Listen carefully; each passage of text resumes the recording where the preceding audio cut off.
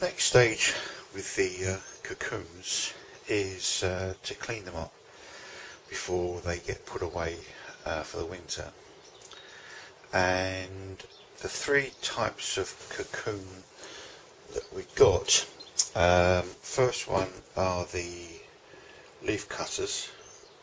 Oopsies.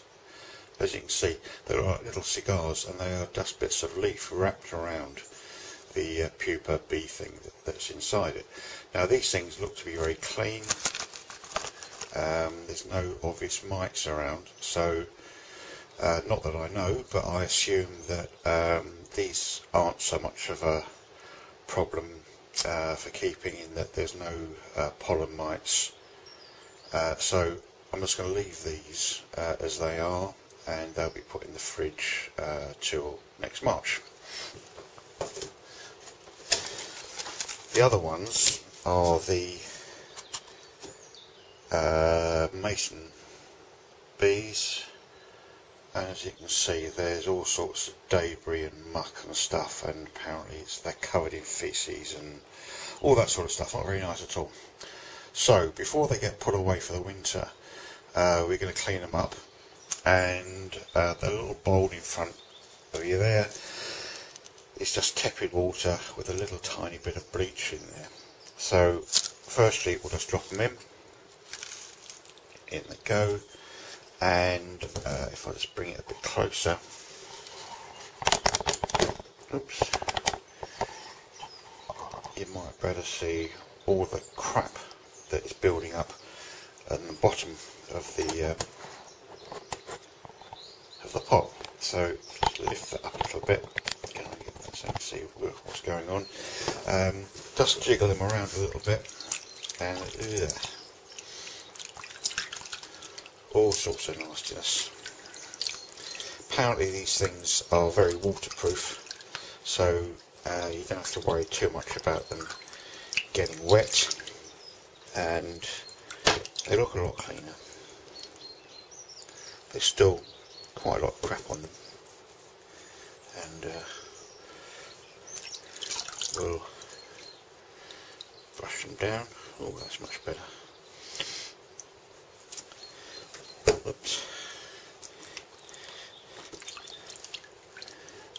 That has not anything, it's got a little larvae in it, which doesn't bode well, but it's gone.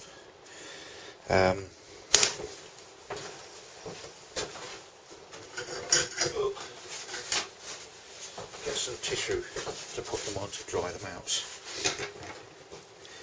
and yeah, that's much better. I might give them a second go, but that's better.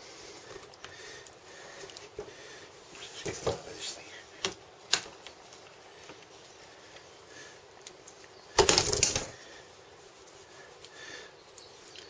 It's covered in crap. Anyway, you can see what needs to be done. I also will need to do the same thing with these things. I did email the mighty George to ask him if he knew what they were, and he came back with a completely useless email. Anyway, but they are covered in crap, as you can see, so they're going to get the same treatment. Put them in some water there. Can you see all the crap that's built off at the bottom? There's only about a dozen of them in there. Now, once this has been done, they're going to be put in the little pot things in the fridge till sort of March, April time for them to emerge. Now, what George did with the nest that I bought from him, he's trying to get it up to see.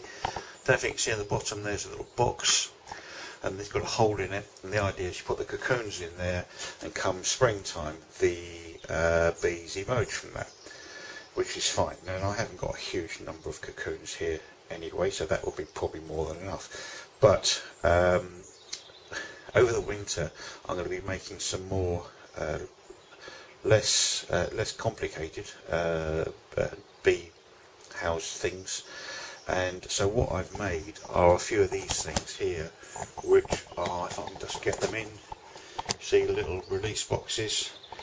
And the idea is you put the cocoons, you put these up on a tree somewhere, put the cocoons in there, and they come out of the hole. And there is a little roof thing in there, so I can have a look to see what they're doing. And the idea is you sort of put these things under or near the nesting site, so that when the females emerge, they will look around for somewhere to start laying their eggs.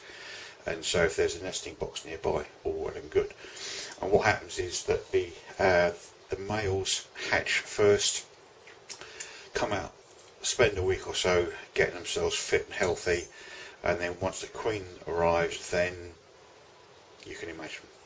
So that's part 2.